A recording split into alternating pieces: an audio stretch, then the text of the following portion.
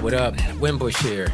And in this part, we're going to composite everything together. Now, in part one, we built our campfire out using Cinema 4D, X particles, and Redshift. Now, in this part, we're going to bring it all together in After Effects. We're going to use some of the Sapphire plugins to kind of give it some depth, give it some fog, you know, give it that atmospheric effect, some blurs, and other stuff. So, without further ado, let's jump right into it. So, I'm on PC, so I'm going to hit Control-I and look for my render here.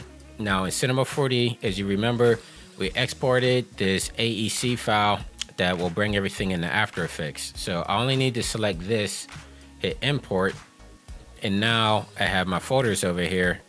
I have my campfire, I have my composition already made up, and then the special passes, I have my main layer, and then I have my depth layer. So I could just actually drag these, bring these up to this folder, and I could delete the special passes just to organize a little bit. So let me double click on the campfire, and you can see we have a whole bunch of nulls, and that's because in the Cinema 4D project I put the null on the what's it called, the cloner, and so it's going to give us actually a null for everything that was cloned, but I only want the main ones called null because that would be the center point. So all of these other ones I could actually delete. So let me scroll down. Okay, so I'm left with two nulls, and let me hit P. Yeah, so both of them have the same exact position, so actually only need the one null. So we got this one here. Okay, and in our composition, it gave us our volume fog, which is actually the fire. So I'm going to delete that for right now because we're going to start with our main layer. So let me drag this timeline down a little bit. Let me bring up the campfire layer, drag this over like so, and there we go. So we have our campfire layer all rendered out. As we drag through, we can see everything's there. All right, so let's add some levels. So I'm gonna go to my effects and presets, type in levels, bring in some levels here, just drag this down a little bit to the right, maybe drag this a little bit to the left. You know, just drag it until we get to somewhere we like.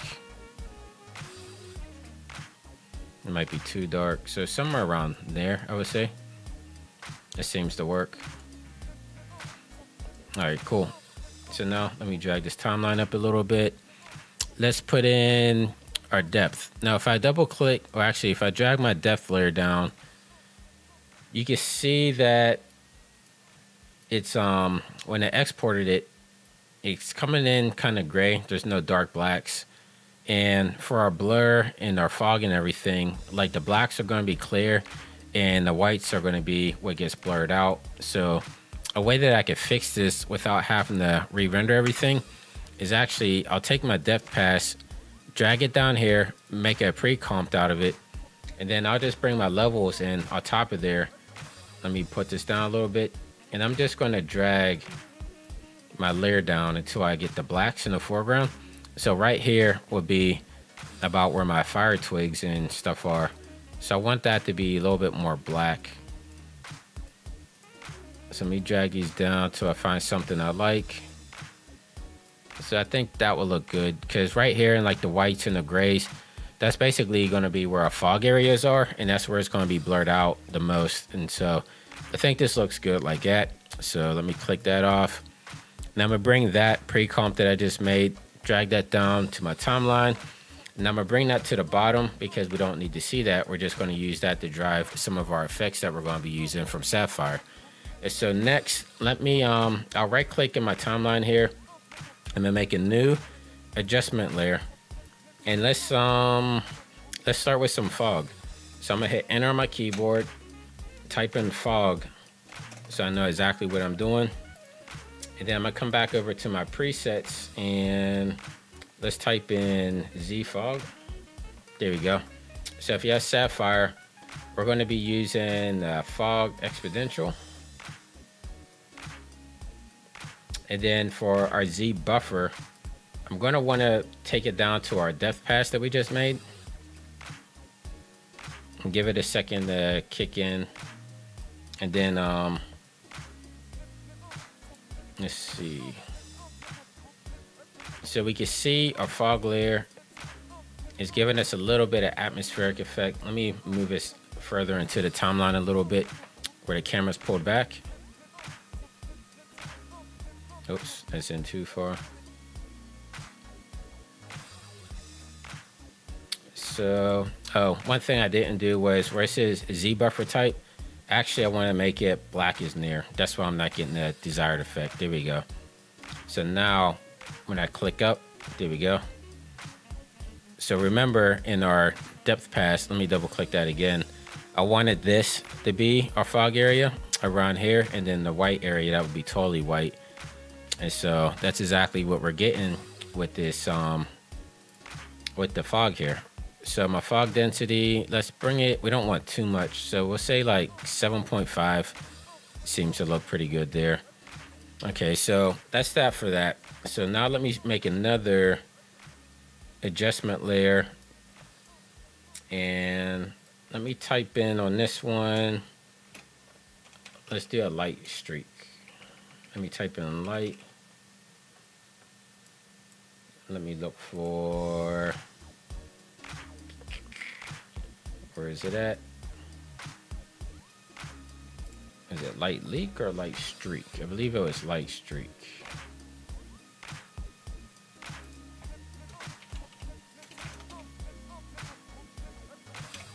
Let me try. Oh, that was light leak, sorry. Okay, yeah, so let me turn it off. You can see this is what it looked like before. So if I turn on light leak, it gives us a little bit of lighting effect on our scene that's kind of driven by our fire. You can see closer to the fire is giving us the red, further away it's making it orange, you know, kind of like the emittance from a fire would give us. So that's just giving us a little bit more of that atmospheric effect that we wanted. And for that, we could just keep it on default. I'm gonna come back down to my adjustment layer, hit enter, and I'm gonna type in light leak, like so. Okay, now let me add another adjustment layer. If you can see the trend, I'm gonna add everything on its own adjustment layer. That's just the way I like to work. So this one, I'm going to, let's do the rack focus. So let me type in, oops. Let me type in DF down here. So that's our depth of field. And then up here, I'm gonna type in depth. No, that's not what we want. We want defocus. There we go. So you got Sapphire defocus here. And everything goes out of focus. That's because in the Z buffer, I need to select my depth pass. And then also here under the Z buffer type, we want black is near. And there we go. We already get like a cool looking effect here. So now it's just about adjusting our focal and our depth of field. So focal, let's drag this up a little bit, because I want my fire and my sticks here to be what's in focus. So that looks good there. And then depth of field, let's drag this until we get the desired effect. So about 0.1 I think looks good. So this out here is kind of out of focus. We have it out of focus in the foreground, a little bit in the back, and it just adds that extra level of detail rather than just having a flat image all the way around. Like if I go to the start frame, and let's go down to my light leak. We can scale this down a tad bit. I drag it back up. Okay, so I'm gonna actually take my light scales down to 0 and keyframe it, because as our fire comes on, then I want it to light up. So about 30 frames in. Now let's bring this up to 1. We can bring this down a little bit more. Okay, so about 0.49, I would say. There we go. So that looks pretty decent. So I'm actually going to hit Control S. Let's save it. So I'm going to name this one Campfire 2 because I was working earlier on another project. It's always good to save. Just hit Control S every now and then so you don't lose your project. So that's looking pretty decent there. We have our depth of field, we have our light leak, we have our fog. Let's add some turbulence around this fire a little bit, kind of like a little heat map. So again, I'm going to make a new adjustment layer, and this time I'm going to click on this little icon here to make it a 3D object in our Cinema 4 or in our After Effects layer. And what I'm going to do is go down to my null, hit P, select my position, hit Control C to copy, and then hit P on my adjustment layer, and I'm going to paste that in there. And so now what that does, it gives our adjustment layer the exact positioning of what our null point was. And I'm going to actually click this off because I don't want to have a keyframe there. But I'm going to hit S, and I'm going to just shrink this down a tad bit because it doesn't need to be huge. I just want to use this for adding some type of like heat distortion around the fire. So now I'm going to actually come up here to my pen tool and just cut out around my fire here. Just doing like a little loose mask. It doesn't have to be anything perfect, because what I'm going to do now is come down to my adjustment layer, hit M for mask, and then I'm going to drag this out, and I'm going to feather my mask, let's say by like 100. And then let's name this one heat. Then I'm gonna come back over to my effects and presets, and let's type in turbulence. Now After Effects has a turbulence displacement, but I'm gonna use the Boris one here. It gives us a little bit more options, and I like the way it looked better. So I'm gonna use the BCC turbulence here. And now, as you can see, let me turn off the mask and all that. So if I click off and on, you can see we're getting a distortion there. That's with it on. This is with it off. So you can raise the intensity if you want by either going here or just dragging out the blue frame here. I'm gonna bring this down a little bit. I don't want it too intense, just a little bit. And I'm gonna bring down the scale a tad bit, like so. Actually, let me bring up the scale because I want bigger waves on there. Cool. And then yeah, I think that was it for the turbulence. Let's see how it looks in other frames. Oh, and as you can see, it's looking away from the camera, which looks kind of awkward, like it's going on the Z plane and it's not rotating with the camera. So a way to get around that in After Effects, and actually let me bring up the I'm bringing up two windows here. So this is our 3D view. If I click on my camera, here's my camera here. And if I click on my heat, there's my heat here. So as you can see, our heat is not looking at the camera at all. And the way to fix that is if I come down to my layers, right click on my adjustment layer, and then come up to transform, come down to auto orient. And then in this menu, I could click orient towards camera. And that way our 3D layer is always going to look at camera no matter which way it's turning.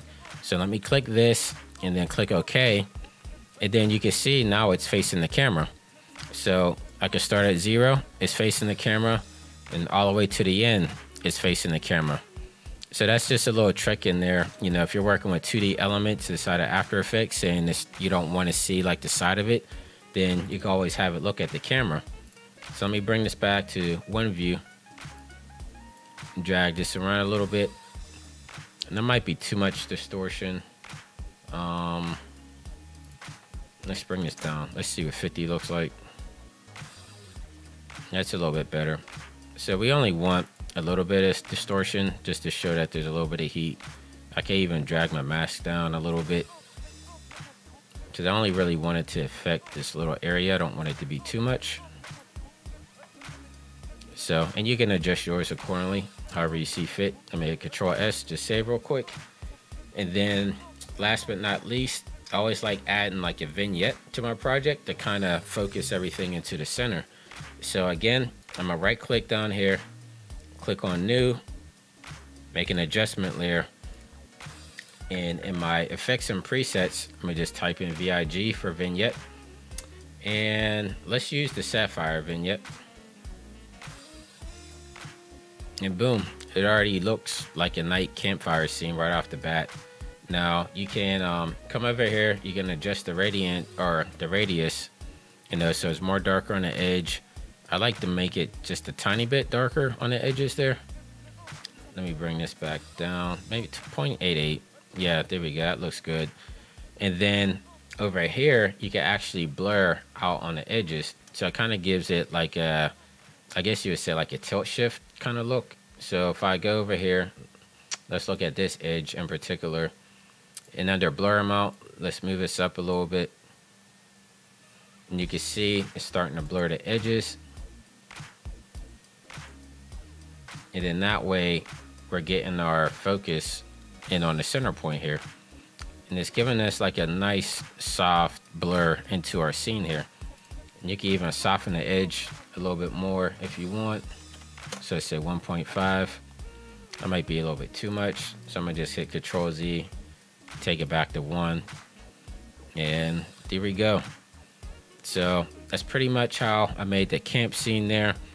And if you have like stock video, you can always add like dust effects or embers, stuff of that nature, or you can render out embers using X particles from Cinema 4D. I didn't do that for this example, but that's always an option there as well. And so yeah, that's everything I wanted to cover, mostly covering some of the Sapphire plugins, showing you how you can really add like this atmospheric effect around your CG renders, make it look a little bit more realistic. And there's a ton of stuff over here. As you can see, you have the Boris stuff, you have all the Sapphire stuff. I mean, there's a ton, so make sure you go check out their website, download the free trial, try this stuff out. And if you like it, right now they're doing a 50% off at the NAB. But if you missed that deal, then you can always get 15% off by typing keyword Winbush. So make sure you type in either my keyword or the other keyword that they have going on at the current promotion, and you'll get a discount on this awesome plugin. I've been using it a lot for some of my projects. But yeah, if you guys have any more questions on what I'm doing here, or if you want to see another method for something else, just let me know in the comments below. Thank you guys again. I just passed 1,000 followers. The next step is 10,000. So please continue to spread my stuff around the community. And I'm really enjoying talking to you guys and just, you know, learning together. So until next time, keep creating. And thanks again. I'll see you guys later.